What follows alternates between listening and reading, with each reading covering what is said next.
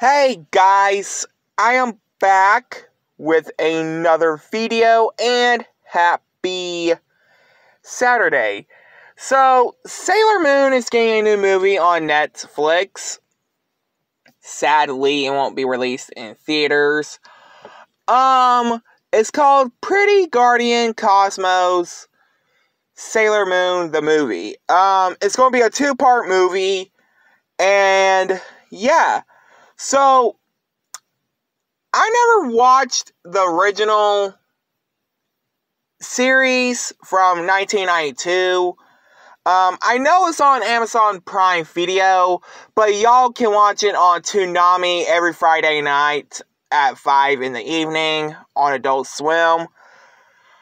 So, yeah, but I know there's a new Sailor Moon anime on Netflix. It premiered back in 2021, about 3 years ago.